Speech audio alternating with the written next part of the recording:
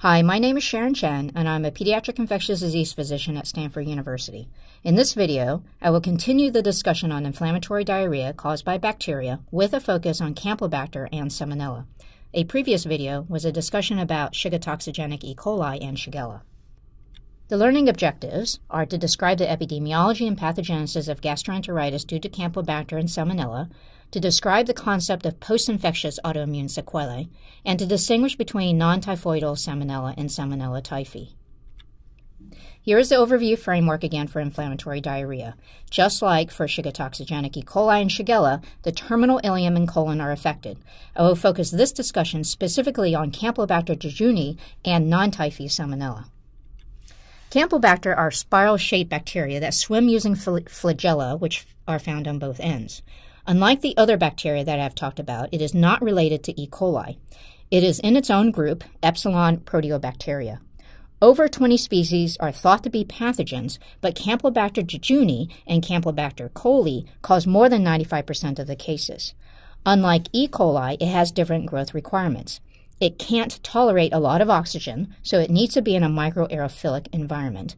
Many are thermophiles. They like to grow at higher temperatures at 42 degrees Celsius. That would be a very high fever in you. Campylobacter like this higher temperature because they normally live in the GI tract of birds, and birds have higher body temperatures than us. Campylobacter are commensals in birds, like chickens and other animals. Thus, these are zoonotic infections. How do you get Campylobacter infection? Well, remember, they live in birds. The most common source is from chicken feces that contaminate raw chicken. A typical scenario is cutting a raw chicken on the same cutting board that you use to prepare a salad, essentially cross-contamination. In the supermarket, 60 to 100% of chickens are contaminated with Campylobacter, so transmission is high if you are not careful about cross-contamination when preparing food. Campylobacter is the most common cause of bacterial diarrhea, especially bloody diarrhea, in the United States. More than 1 million people are infected every year in the U.S. It is more common than Shiga-toxigenic E. coli and Shigella. The incubation period is 1 day to 1 week. Similar to Shigella, you get fever, nonspecific symptoms like headache and malaise, then watery diarrhea that transitions to inflammatory diarrhea associated with abdominal pain. The pathogenesis of Campylobacter is not well understood. Part of the problem is that there is no good animal model. Remember, Campylobacter is a commensal in many animals, so it doesn't cause disease in animals. The thought is that Campylobacter invades epithelial cells and triggers host inflammatory responses, leading to the inflammatory diarrhea. Clinically, you really can't distinguish between the bacteria that cause bloody diarrhea. However, one distinguishing characteristic of Campylobacter is a higher incidence of post-infectious sequelae. Some of these sequelae include arthritis, called reactive arthritis. This is swelling and pain of a joint. Irritable bowel syndrome. These patients experience abdominal pain, bloating, and discomfort. And the most severe is Guillain-Barré syndrome.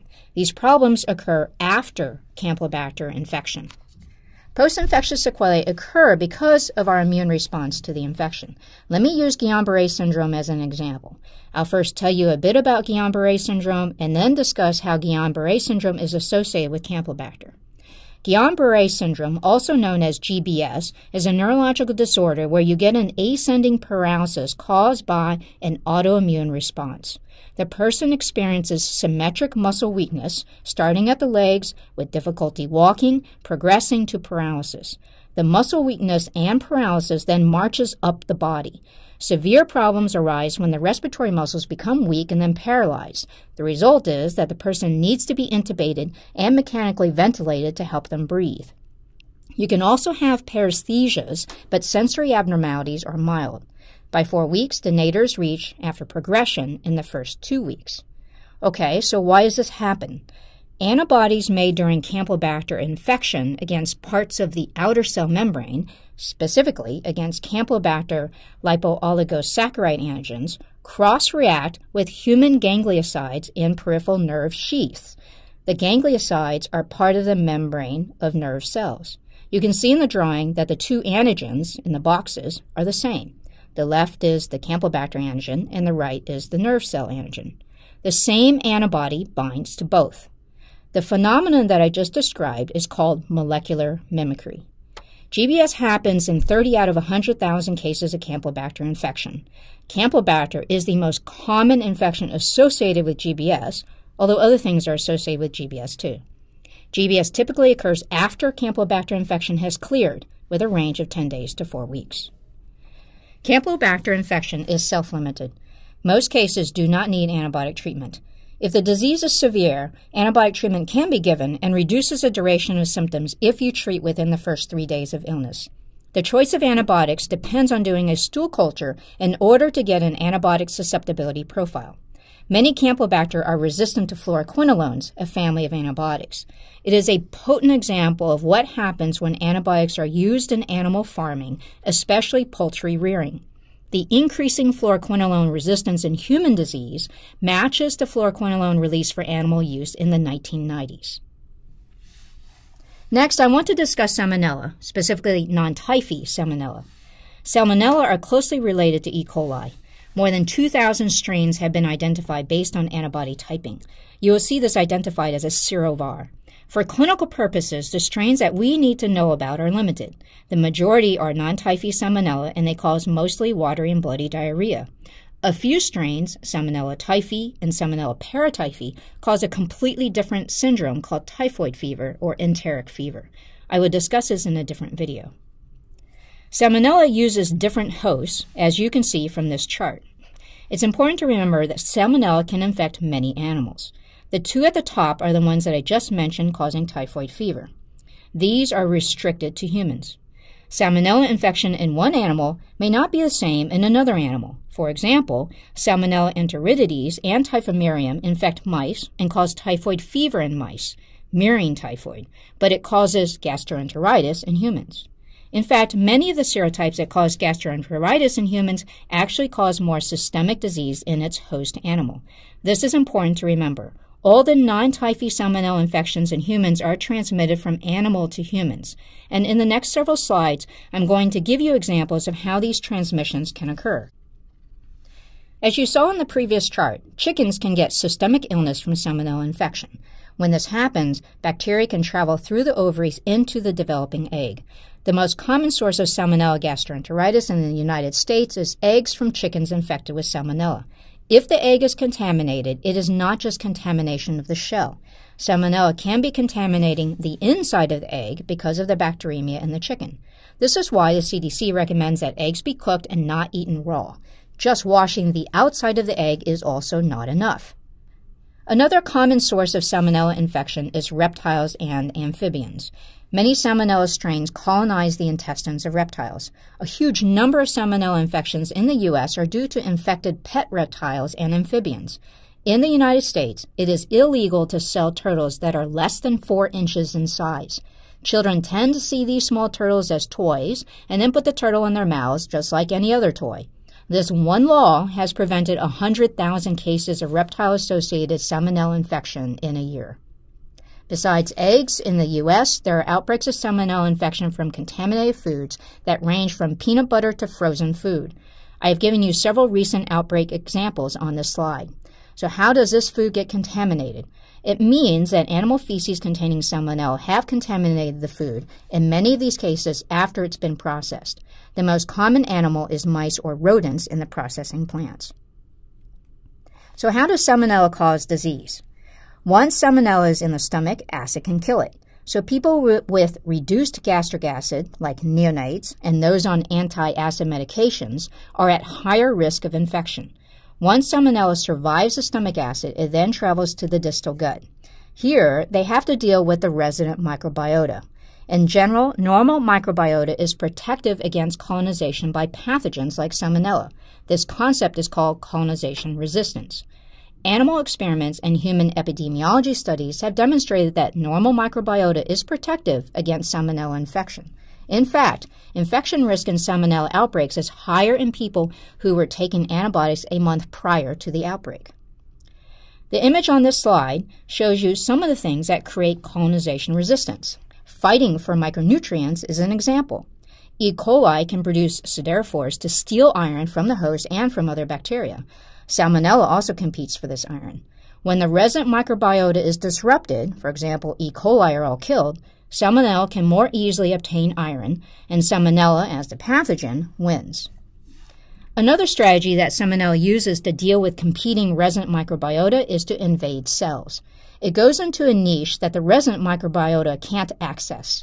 Like Shigella, it enters through M cells and Peyer's patches. And it also has type 3 secretion needles, but 2 of them, not just one like Shigella. It uses one of the needles to inject effector molecules, such as the ones labeled in this drawing, that affect the cytoskeleton, causing the host cell to engulf Salmonella. When the host cell engulfs Salmonella, it's called a Salmonella splash, and it's quite dramatic, as you can see in this video. The host cell engulfs Salmonella into a vacuole. There are other potential ways that Salmonella can cross the epithelium. Dendritic cells extending their processes between epithelial cells can take in Salmonella, and it's also possible that Salmonella directly invade enterocytes. Regardless of how they cross the epithelium, Salmonella can survive in macrophages and dendritic cells underneath the epithelium. It then spreads to neighboring epithelial cells from the basolateral side of the cell. Once Salmonella is inside the host cell, it remains in the vacuole instead of invading the cytosol like Shigella. It stays in the vacuole to avoid the immune system and not get killed. It can also modify the vacuole by using the second type 3 secretion system. Salmonella injects effectors into the cell through their type 3 secretion needle in order to bring things into the vacuole that it needs to survive. The video shows Salmonella in red, and the green tubes that you see are the extensions of the vacuole that Salmonella has modified to bring things into the vacuole. Living inside the cell protects it from being discovered by the immune system. However, some of the molecules of the bacteria, for example LPS, can leak into the cytosol. And when this happens, the innate immune system can detect these molecules in the cytosol. The phagocytes are activated, they start secreting cytokines that recruit other inflammatory cells. The end result is an inflammatory colitis, and this is how patients get watery and bloody diarrhea. The inflammation is beneficial to Salmonella because the inflammatory response kills many of the resident microbiota that Salmonella would otherwise have to compete with for micronutrients, among other things. How do we diagnose and treat Salmonella? Clinical symptoms are the same as other inflammatory diarrhea. Remember that you can't tell the bacterial cause of inflammatory diarrhea by the clinical signs and symptoms. Once you have a clinical suspicion, you can send stool for culture, and this will detect Salmonella in addition to the other bacteria that I have discussed. The picture on the slide is a special type of culture plate in which Salmonella colonies turn black so they can be distinguished from the other bacteria. Well, what about therapy? You usually don't need to treat Salmonella infection. For adults and older children who have a normal immune system, treatment may only decrease symptoms by 1 day. That's not much of a benefit, and there's a downside. Treatment may cause these people to carry Salmonella in their gut longer because the antibiotic kills the resident microbiota. There's evidence to suggest that older children who are treated with antibiotics are more likely to experience a relapse of Salmonella infection. In some cases, you may want to treat with antibiotics, and this is especially true for people who are immune compromised. For example, HIV patients and infants, and I've listed others on the slide. These patients can have systemic spread of Salmonella. It can go to the blood, bacteremia, brain, meningitis, bones, osteomyelitis, and other organs. Here's a picture of a person with sickle cell anemia who developed an ankle bone infection. You can see the lytic lesion in the bone, the darker black spot. The association between sickle cell anemia and Salmonella bone infection is a classic example and worth remembering.